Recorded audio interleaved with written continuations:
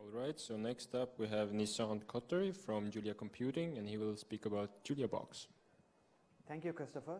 So my name is Nishanth Kottary. I work on JuliaBox and also on CI-bot. So today I'm going to be talking about the new development features of JuliaBox, which will be soon released after JuliaCon. So if you would all go to dev.juliabox.com, you can follow along to the presentation.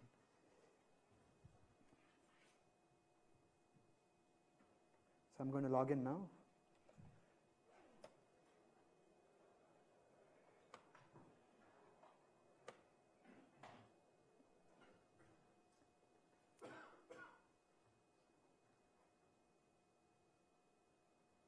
Right, so is everyone able to log in?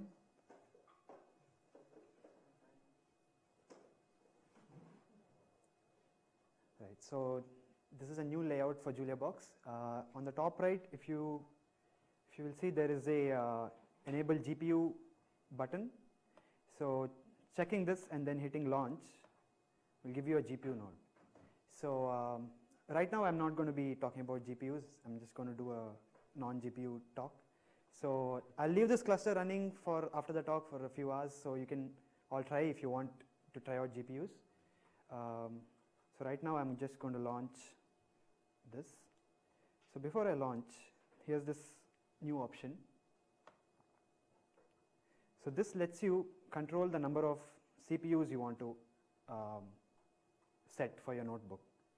So I have a pretty high limit, but I think you guys have like 6 at the top, and this is for memory. So I'll just set it at 8 and 4 CPU. Then I'll hit launch. So, yeah, so this should take a while, and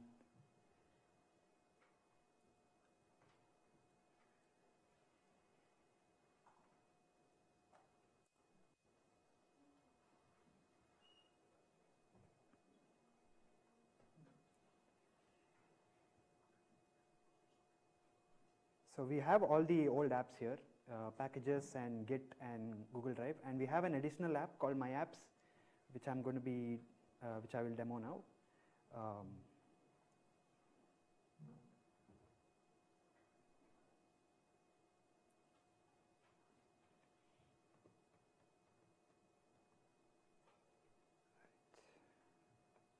if I click on this,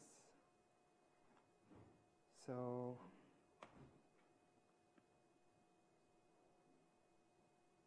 probably open a different one.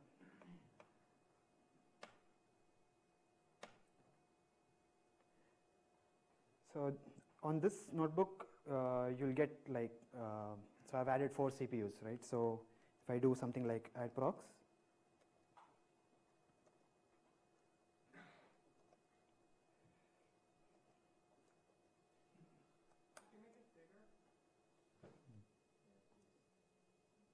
I think I'll just make it bigger.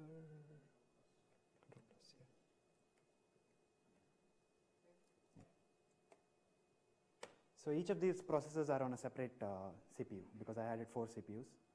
So you can see workers if you want. That gives the same thing. All right. So this is where you want local CPUs on your. I mean, right now it's limited, right? So if you want more CPUs, this is the way to do it.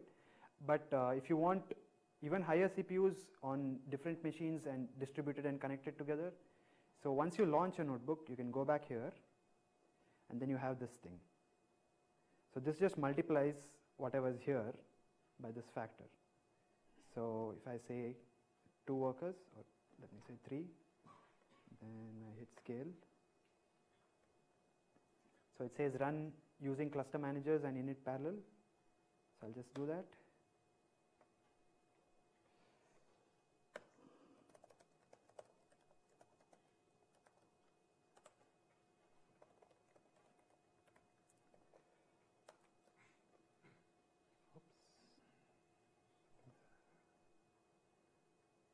Oh, I did an add proc, so let me just restart the kernel.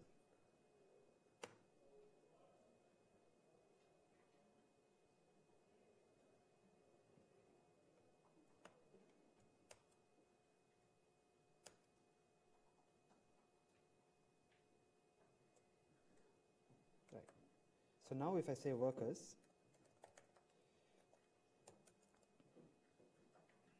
so I have 3 workers now because I added 3 workers, and each of these 3 workers have 4 CPUs. So you have like a total of 12 CPUs. So you can see they're all working. If I do something like,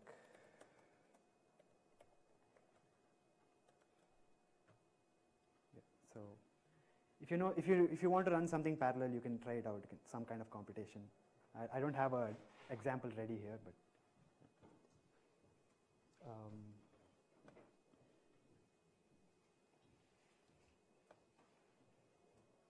okay, so the next feature is this thing. So you just click on that, and right now it's pretty basic. You get to name your app, and you have a main file, which is right now just a web server. Let me just show that. Show it this way.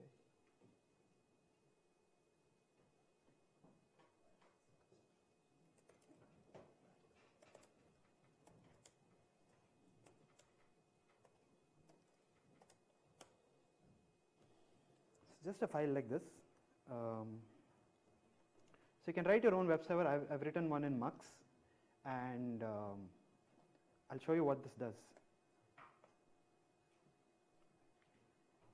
So you can hit deploy to start the app. I've already done that. So it's on my front page here. So if I start, it says app not deployed, hit start to deploy.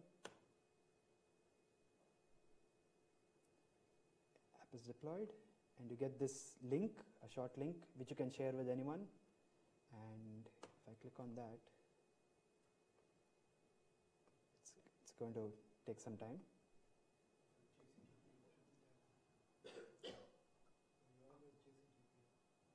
Right.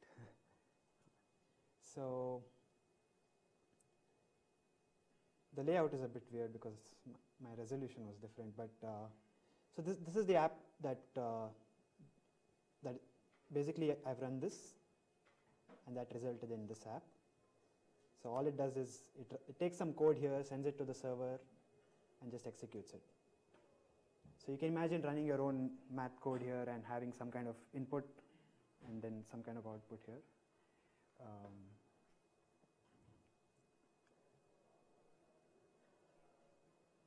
So it should change.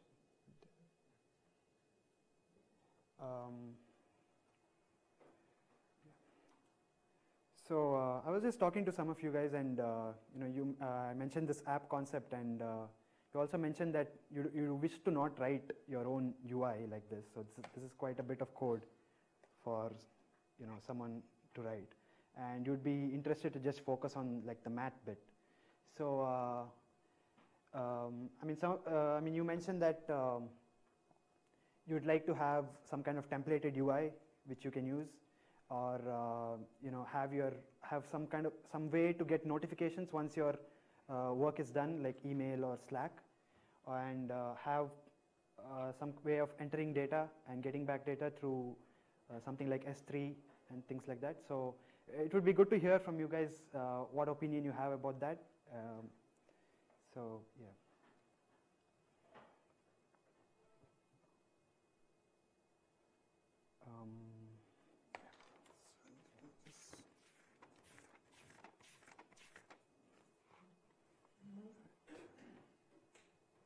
Okay, that's all for the demo. So in the future, So in the future, we'd like to add, as I said, templated UI, some kind of S3 import export or a Google Cloud import export, Slack email notification for when your job is done, and database support if you want to talk to the database. Authentication, we already have authentication, but if you want your own, if your company has your own authentication kind of thing and you want to plug that in here, so we'd like to support that, and maybe a JuliaBox REPL, so that you can control JuliaBox from your Julia REPL and like maybe upload files and maybe do all this scaling business from the REPL itself. Yeah. So yeah, let me know what you think about the app thing, and also any general new features that you may like to add. I'd be happy to listen to. Thank you.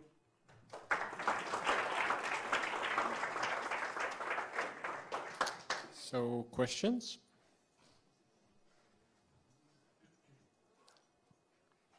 One question I have is about 0.7 and JuliaBox. What's the status on that?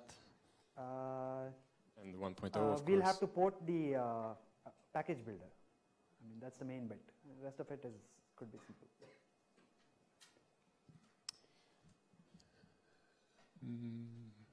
Okay, let's thank the speaker again.